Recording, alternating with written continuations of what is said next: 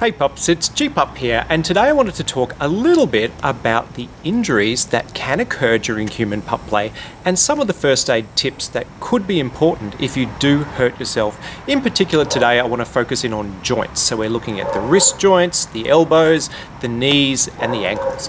These are ones that can easily be hurt during the rough and tumble of pup play. So I suppose the main thing is that everybody does talk about the importance of care of our knees, and I've talked about this many times, in particular looking after your knees, looking after your wrists by using wrist guards as well as knee pads. These are a fantastic asset and they can certainly help stop bumps, scrapes and other damage like that. Though, when you're in a mosh situation or you're pup playing with your mates, it can sometimes lead to landing on a joint or twisting of a joint in a way that's not natural for your body. Now, the way that our bodies tend to react if you've had an injury like this is that you can get spasm, you can get swelling, and you can get pain. And a lot of people are a little bit unsure about, oh, should I go and see a doctor or not when it happens in this way? Well, as it so happens, I happen to be a doctor, so I'd like to share some of the tips that I recommend to all of my patients when it comes to what should I do with this particular sore joint. We expect after an injury of a joint that there is going to be a bit of swelling, there is going to be a bit of pain. However, things to note is if the swelling is extreme, if the pain is extreme and not settling, or if you are unable to put weight through the joint, then this is a sign that something could be significantly wrong.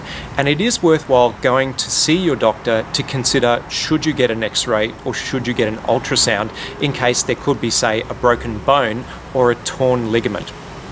If you find that the joint isn't stable, if it feels like it's going to give way or if it's locking in place, these again are signs that you should see a doctor.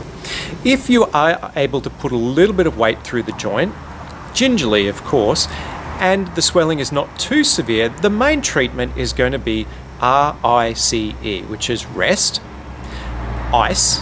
Ice is fantastic, it reduces swelling and it also reduces pain. Compression, and that's use of, say, a bandage or, say, a neoprene support device that can put a little bit of compression on the joint and also help reduce swelling. And the other part of RICE is E for elevation. Rise the joint up and help reduce the swelling as gravity will pull the fluid away.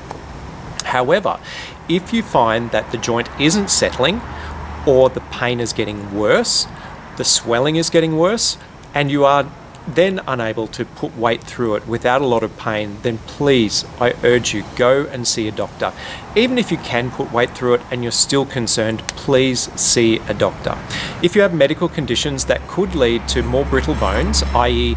you've been taking doctor-prescribed steroids for chronic disease, or you have problems with bones in yourself or in your family, please be on the conservative side. Go and see a doctor. It never hurts to get the opinion of a medical expert.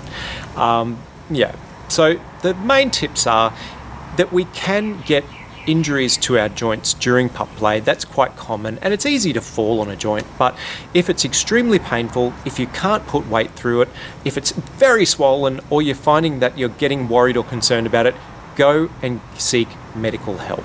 I hope this has been useful, and if you have any questions, I'd be more than happy to answer them below. Have a great day. See you, pups!